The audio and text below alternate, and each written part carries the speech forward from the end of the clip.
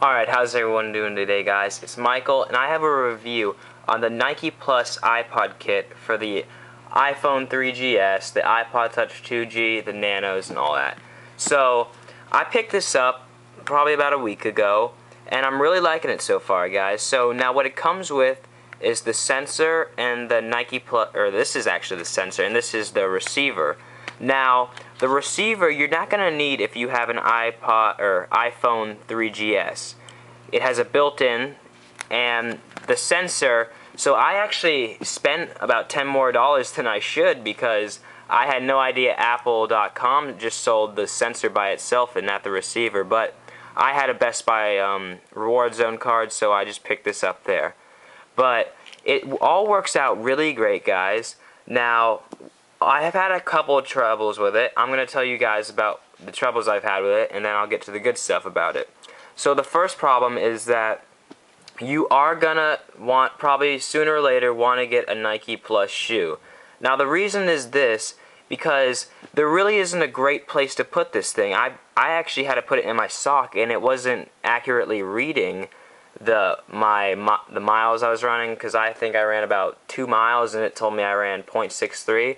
Now, so it wasn't picking up correctly while it was in my sock.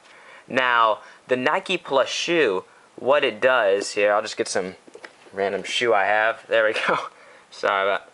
Now, you open up the bottom part, the little foaming in it, and then it goes into the bottom part of your shoe.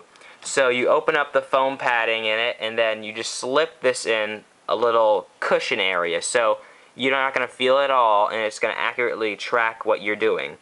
So there are some methods on a normal shoe just by making a slit kind of in this top area right here, but some shoes aren't big enough to do that, so they're not going to have that top part where you're able to do that. So I am probably going to pick up a Nike+ shoe sometime, just not anytime now, because they are a bit pricey. They're like around $100, maybe more, usually more actually. So for now, I'm just going to find a different method that will last until I can get that. Now, the other disadvantage is that this thing sometimes does not connect to the iPhone or that. So I will show you guys what I mean. Let me see if it actually is working now. Let me so you go down to your settings, Nike+ iPod, and sensor. So it's going to want to track the sensor. So I'll link a new one.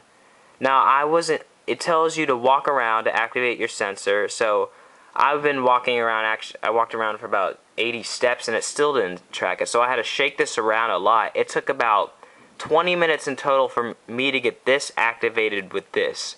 So that was another disappointment I was having with it. And I actually heard a lot of people were having that problem also, but they said to either just reset your network settings and it'll be fine. So some problem, those are the main disadvantages I have with it. Now the great thing about this sensor is that it works so great with it. Now when I put it together, I have the menu. So workout, it has a couple different workouts you can choose: burning calories, a distance goal, a time-based workout, and just a basic workout where you can program what you want. Now I did basic, or let's do distance. You can choose a custom distance.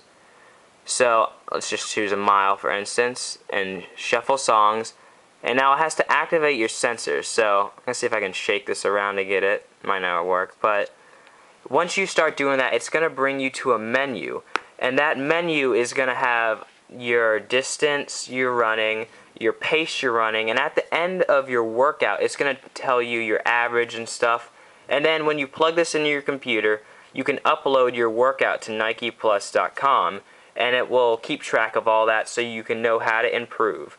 So it is a really great device, guys, especially if you're into working out, running, exercise, and all of that stuff. So if you are a jogger, a walker, or anything like that, check this out. And if you do have the iPhone 3GS, make sure you just buy the sensor, because you can get this for $20 as opposed to spending $30 getting the receiver, which you don't need if you have the iPhone 3GS.